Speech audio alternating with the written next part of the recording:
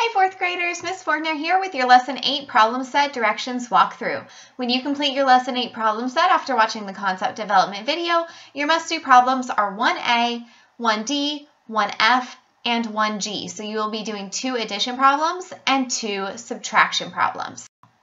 This problem set should also look very similar to the Lesson 6 and Lesson 7 problem set as well. This time we are working with pounds and ounces.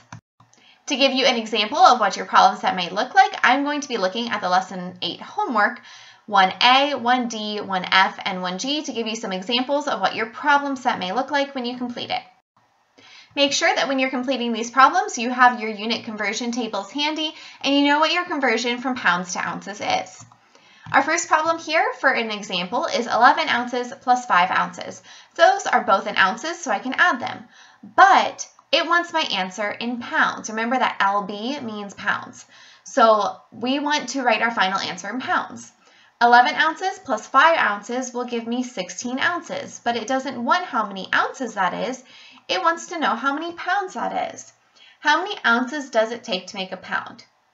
That's right, it takes 16 ounces to make a pound. So if we have 16 ounces, that is equivalent to 1 pound. 1D is a subtraction problem. So let's take a look at that. We have 12 pounds minus 8 ounces. Now right now we can't do 12 minus 8 because one of those is in pounds and one of those is in ounces. And we can only subtract similar units. We can do pounds minus pounds and ounces minus ounces, but we can't do pounds minus ounces, which means that we are going to have to unbundle. So if we have 12 pounds here, we can unbundle that for 11 pounds. And then if we have one more pound, that 1 pound is 16 ounces. And remember that OZ means ounces. So instead of saying I have 12 pounds, I can say I have 11 pounds and 16 ounces. And now I can subtract. 11 pounds minus 0 pounds over here on this side is 11 pounds, and then 16 ounces minus 8 ounces is 8 ounces. So I have 11 pounds and 8 ounces. Problem F is another addition problem. 21 pounds 8 ounces plus 6 pounds 9 ounces. So I can add pounds to pounds and ounces to ounces. But I'm not going to write my final answer in yet in case I have to regroup. So if I add 21 pounds plus 6 pounds, that gives me 27 pounds. And then if I add 8 ounces plus 9 ounces, that gives me 17 ounces. Do I have enough ounces that I could bundle and make another pound? Yes, I do, because it takes 16 ounces to make a pound. So with my 17 ounces here, I can decompose that with a number bond as 16 ounces, which will give me another pound, and 1 ounce. So I can regroup this 1 pound in with the pounds that I already have.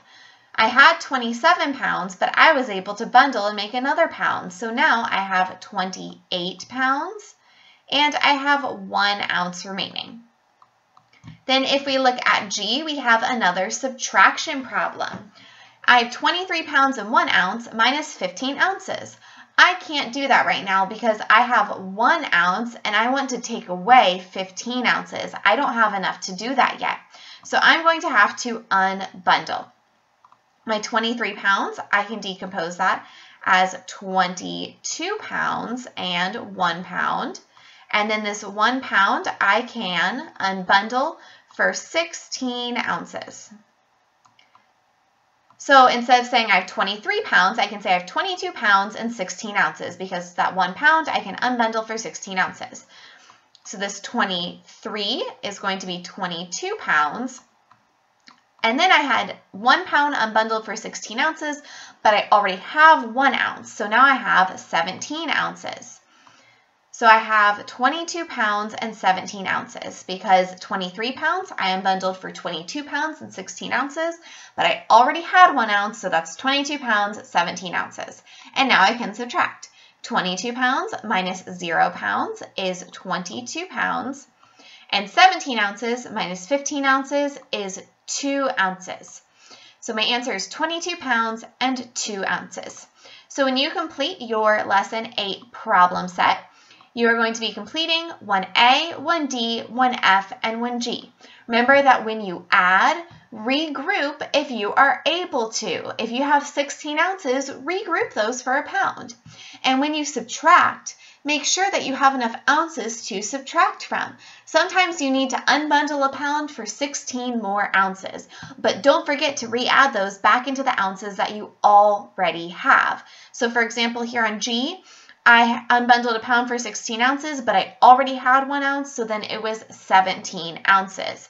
And then I was able to take my 15 ounces away.